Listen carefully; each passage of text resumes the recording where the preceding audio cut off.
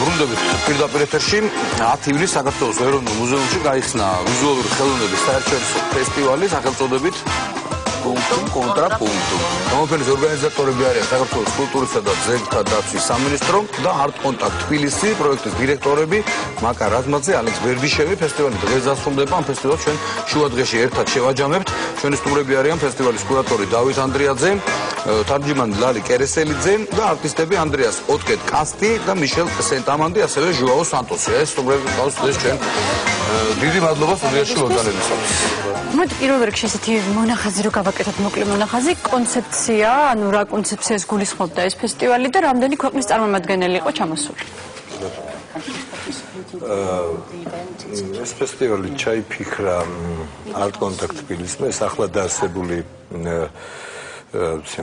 NGO თუ რა NGO ქვია რა. ჯგუფი კი, რომლის ხელმძღვანელიც არის მაკა რაზმაძე, მხატვარი, ძალიან საინტერესო მხატვარი და არტისტი.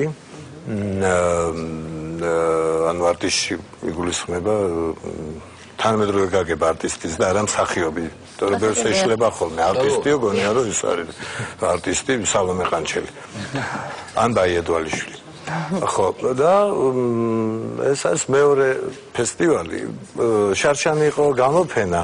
მაგრამ ეს გამოფენა მაინც ვერ გაიჟღერა, მაგრამ აი წელს უკვე კონცეფცია ჰქონდათ უკვე ესე ვთქვათ შეჩემილოთ საკურთხევით და კონცეფცია მოკლედ ყველაფერმა გადაიარა საბოლოო ჯამში მაინც რა თქმა უნდა მაკა რაზმაძის მხრებზე, იმიტომ რომ ის ორგანიზატორი კი იდეა, ნუ კონცეფცია სხვა რამე ახლა.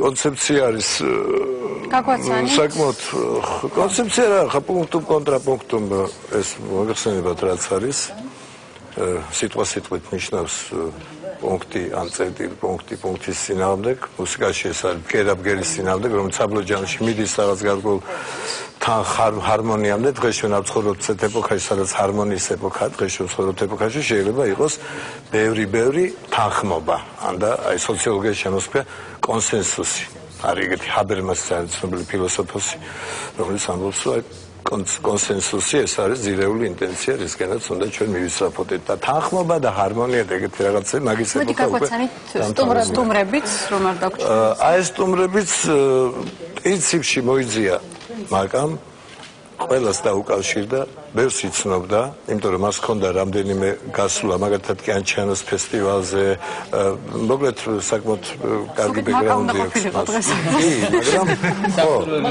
მაგრამ ისე იდება ეს თემა ესენი არიან ჩვენი ძვირფასი ანდრეას ოტკეტ-კასტი ჟუაო სანტოსი მაიკლ სენტამანდი და გენერალ თქვილალი კერესელიძე. რა წარმოადგენს ხო?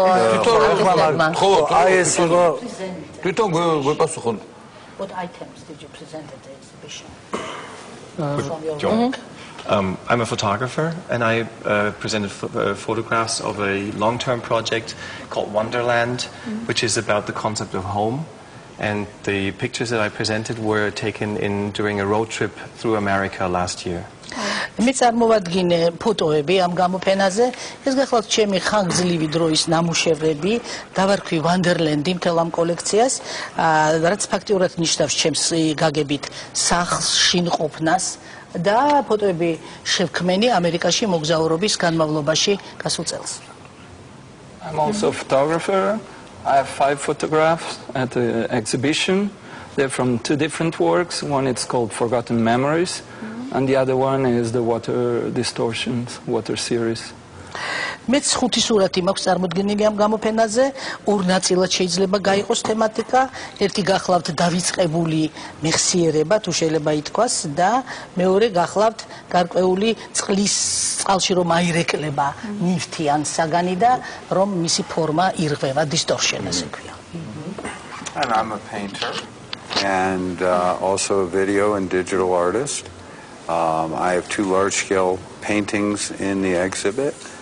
From my Mandata Sonata series, 2 digital pieces and 3 of my video works from various times in my career.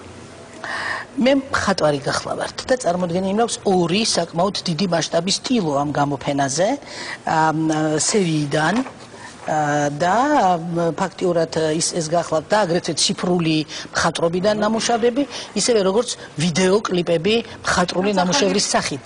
ახალი მედია ისინი კონდ გამოყენებული ტექნოლოგიები, როგორც ვიცით, ხო? You mean that you use new media technologies in your work? განსხვავებული ასე ვთქვათ. Different from the traditional, either photography or painting. Well, Is that so? Yes and no. I think we're at the edge of using both. We're using photography, but also mixing photography with video images and music into a storytelling. დიახ, ზღვარზეა ჩვენი შემოქმედება ამ ვირტუალური თუ შეიძლება ასე ითქვას და ფოტოგრაფიის კლასიკური, ეს გახლავთ შერწყმა, როგორც ვიდეო გამოსახულების ფოტოსთან, ასევე მუსიკის. გამოფენის გარდა იყო არჩილ ბოდიშვილი ჩაგეჭერი მაპატიე გამოფენის გარდა იყო რატოც რაღაც ტურები მოგზაურობა საქართველოს რეგიონებში ისტორიული არქიტექტურული ძეგლების დათვალიერება ეს ვორქშოპები ამაზეც რო გითხრათ ორი სიტყვა Did you do that? Yes, we did. We had a quite full and busy program with excursions and visits. ძალიან დაძაბული პროგრამა ჰქონდა, რა თქმა უნდა, ექსკურსიებიც იყო, სხვა ვიზიტები.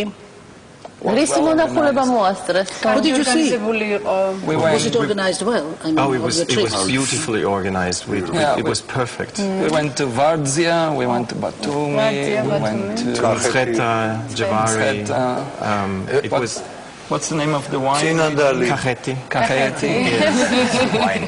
Very good wine. Very good wine. Thank you. ევროპის ჩემპიონატს ვერ უყურებდა, ხო როგორც ვთქვა? Did you watch European Championship? Yes. Meanwhile. Yes. Very happy. Portugal. პორტუგალია და გერმანია. ულოცა მეოთხე ფინალში გასვლას ევროპის ჩემპიონატზე. Yeah. ასეთ პროდუქტიულ პროექტს ალბათ სამომავლო გეგმებიც გამოეკვეთებოდა, ხო მასია? The project seems very productive. It seems that you have future plans as well for continuation. რამე თუ იგეგმება რომ Are you planning ალბათ something ბლატონ in the დავით future so that you can speak კი about ბატონო, თომ გითხრათ? Yes, what we're planning on doing is we're in talks now for both the United States, traveling the show to the United States, getting the project there, and also Germany as well.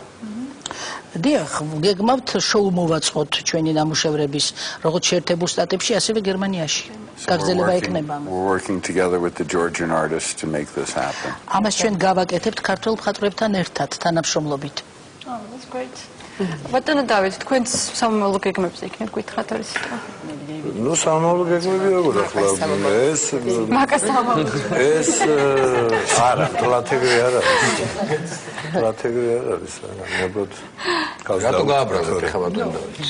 ეგეთ თამდაბალი არა ვარ. საკმაოდ ამბიციური ვარ. ეს ხმობით რა თქმა უნდა. ერთი რაღაცა არის რომ ჩვენ გვინდა რომ უფრო მეტად გამოიკვეთოს ამ ფესტივალის ფილოსოფია. ეს ნაკლებად ჩანდა. აი ერთ დეტალს გეტყვით რომ გამოფენაზე გახსნაზე იქ მოდიოდა ხალხი და მეუბნებოდა, ვაიმე როგორ მომეწონა იმის ნამუშევარი, როგორ მომეწონა ამის ნამუშევარი. მე მაშინ თქვი რომ ეს ნამუშევრები არ არის მოსაწყონებლად. ეს არ არის ესეთი სალონური და ესთეტური ისრები. აქ პირიქით ჩანს ის თუ დიგიტალურმა, ანუ ციფრულმა ხელოვნებამ როგორ მოკლა ნამდვილი ფოტოგრაფია და როგორ მოკლა მგრძნობელობა. როგორ მოკლა ნამდვილი განცდა.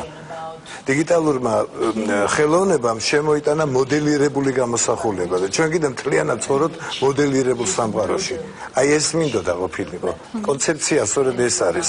თორე ფოტოგრაფიის გამოფენას, ისე როგორც ფოტოგრაფიის გადაღებას რა უნდა? ყველა ჩიტირაკია ფოტოს იღებს. ამას ეს არაფერი პრობლემა არ არის. ფოტო ხო მხატვრობა არ არის. მხატვრობა შეიძლება განსაკუთრებული ნიჭი, განსაკუთრებული თვალი. ფოტოგრაფია არაფერი არ არის. ყველა იყოს ფოტოგრაფიის შეულებრივად. მაგრამ ჩვენ გვინდოდა არა, ამოცია რომ ეს ძალიან სერიოზული ფოტოგრაფები არის, მაგალითად ანდრიასელი ძალიან წარმატებული ფოტოგრაფია და სხვა შორის მისი ნამუშევარი აი სახლში ეს არის ძალიან გერმანული ის, იმიტომ რომ დაიგეთი ძალიან დიდი გერმანელი ფილოსოფოსი მარტინ ჰაიდეგერი, რომელსაც აქვს სახლის შინის ფილოსოფია, რომელიც გამოყოფს სახლში ეს შიობა, ჩვენ რომელიც დავკარგეთ, სახლში ყოფნა დავკარგეთ, ჩვენ ყველანი გარეთ ვართ, ჩვენ ყველანი გარეთ ვართ გამოგდებულები. საერთოდ რომ ამბობდა სამყაროში გადაგდებულები, აი ამ სამყაროში გადაგდებულობის, ასე რომ ჩემთვის ყველაზე მთავარია რომ მომავალმა გამოფენებმა გამოკვეთოს მთელი ის ტრაგიკომიკურობა თუ ტრაგიფრივოლურობა, რაში ჩვენ ვიმყოფები და რომელსაც ესეთი მოაზროვნე ანუ საქმელი იყო ზუსტად ნათქვამი. რა თქმა უნდა და სხვა შორის უკაცრავად რომ საკუთარი ციტირება მაინც ბონტონად არ ითვლება, მაგრამ აი წინა სიტყვაობა ჩემს ასე ქვია, ადამიანი ადამიანისთვის ფოტოგრაფია. homo homini fotografus. ადამიანი ყოველდღიურად როცა უყურებს მეორე ადამიანს, აი ხო მე როლიკას უყურებ და აჭიკოს უყურებ ამ თქვენ. ესე იგი ეს მე უკვე ფოტოგრაფი ვარ, იმიტომ რომ არსებობს ეგეთი გამოთქმა თვალი ოპერატორი. ადამიანის ონტოლოგიური უნარი არის. ადამიანი მეორე ადამიანს რო უყურებს, ეს უკვე იმას ნიშნავს, რომ მე უყურებ ადამიანს სწორედ ფოტოგრაფიულად, ანუ ფილოსოფიულად. აქედან მოდის ფოტოგრაფიული მეხსიერება. ფოტოგრაფიული მეხსიერება აბსოლუტურად მართლაც იმიტომ რომ აი ეს გვინდოდა ჩვენ. დღეს არის ბოლო დღე და აი ხვალ დღეს ალბათ გვექნება ჩვენ შემაჯამებელი, უნდა შევაჯამოთ გარკვეული მონიტორინგი. ანუ დღეს კიდე აქვს საშუალება ჩვენს ტელემოყურებელს რომ მოგზავნდეს ხო თუ? დღეს კიდევ არის საშუალება, კი.